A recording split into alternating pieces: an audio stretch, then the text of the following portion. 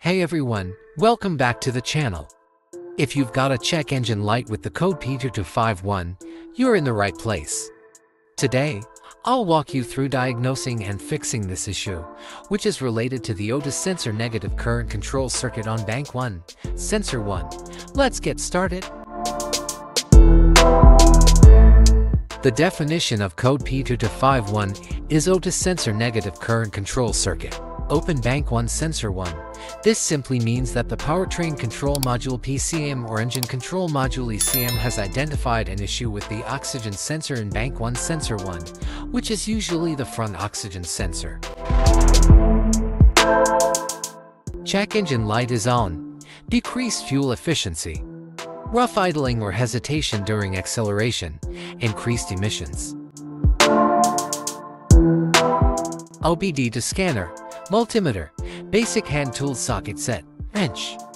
Replacement oxygen sensor if necessary. Safety gear gloves and safety glasses.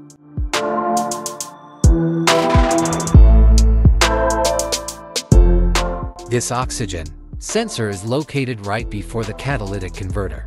Bank 1 is on the side with the cylinder number 1. Sensor number 1 is usually the one in the exhaust manifold. Visually, check the oxygen sensor's electrical connections, wire harness, and metal tabs for any damages. If the damages are found, then replace the oxygen sensor. If there is no damage found on the oxygen sensor, you would need to take your car to consult professional mechanics. Once the new sensor is installed, clear the code using your OBD to scanner and start the engine. Monitor the scanner to ensure the P2251 code doesn't return. Also, take the car for a test drive to confirm everything's running smoothly. And that's it. Fixing a P2251 code is straightforward with the right tools and a little patience. If you found this video helpful, give it a thumbs up and subscribe for more DIY auto repair guides. Got questions or tips of your own? Drop them in the comments below.